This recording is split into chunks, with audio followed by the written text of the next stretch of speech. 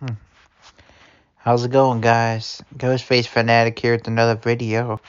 In this video, I'll be talking about Steve Mocker and the fact that Scream 5 kind of set his return up. Um, that being said, let's get to the video. Now, people think that Stu will not return in any capacity, but if you really read between the lines, I really do think that he will return. And if he doesn't return, well, then I guess I'm wrong. But I feel like that's what they're going for, man. Because in Scream 5, if you guys know, that Dewey got killed, right? And I explained how it wasn't Amber, and it obviously wasn't Richie, right? Um, and I said that it possibly could have been Stu. Now, you gotta read between the lines. Especially in the beginning scene where, Amber was in his house or whatever, and that's where she lived. But if you think about it, right? He was recording her. He was recording Amber while she was doing her hair, while he was talking to Tara. And then Richie, if Richie was with Sam, let's just say that he was, um, well then who was who was the person that was who was that did the attack?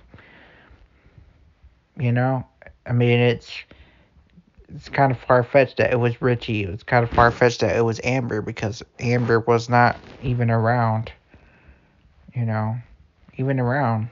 So it doesn't even make any sense.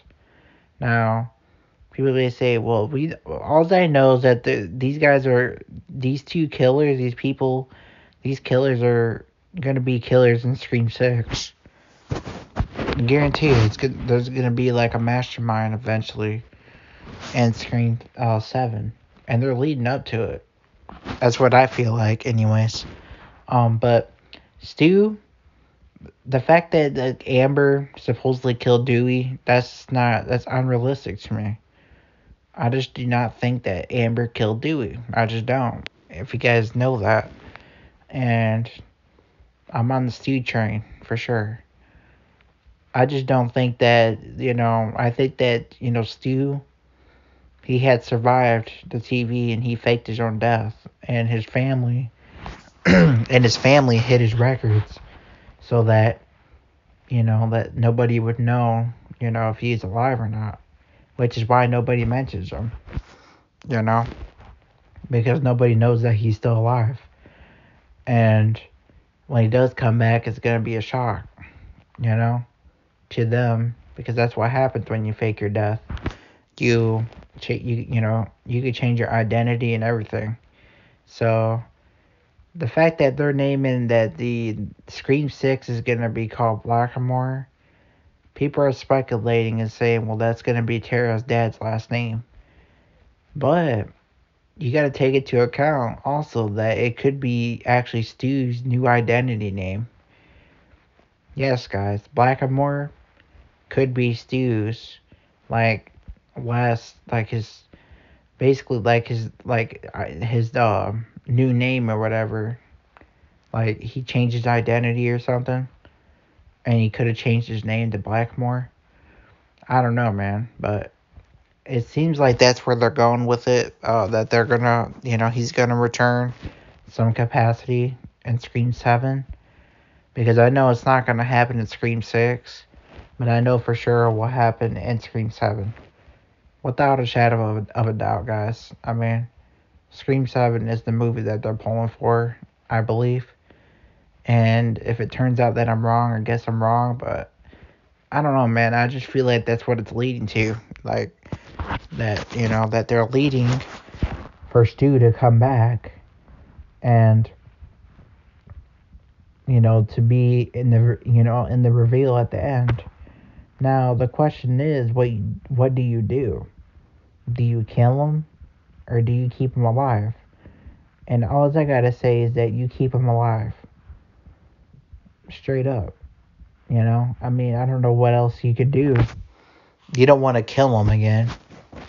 I mean, I don't see why they would, go that route if you already had a TV, you know.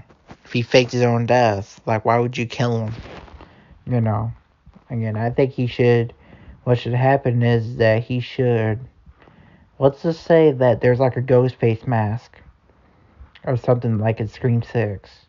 This is very unlikely that this is gonna happen, but this is my idea, okay? Let's just say that there's a mask sitting there and you see a hand grab it or something. And then in Scream 7 we find out that Stu, was the one that grabbed the mask. Now that would be epic. And that's the way I would write it, personally. But people don't really think it's true. And that's totally fine. This is just my opinion, And it's by no means confirmed. But Matthew Lillard has said countless times that he, is available to come back. He's always said that in all the interviews. And people say, well, he just tries to joke around. No, he's not joking around. I mean, if you believe that Stu is still alive, that his character Stu, and he's, he's wanting to come back some way, one way or another, I mean, you got to read between the lines. So, with that being said, guys, like, Stu is still alive, alright? Even Matthew Lillard said it himself. Stu is still alive, and he's going to return. Maybe not in 6, but I know in Scream 7. So, if I'm wrong, like I said, I'm wrong. But the only thing that I don't want is cult stuff. And I don't want it to be just for fan service. I don't want his return to be just for fan service. Like, you got to make it make sense, too.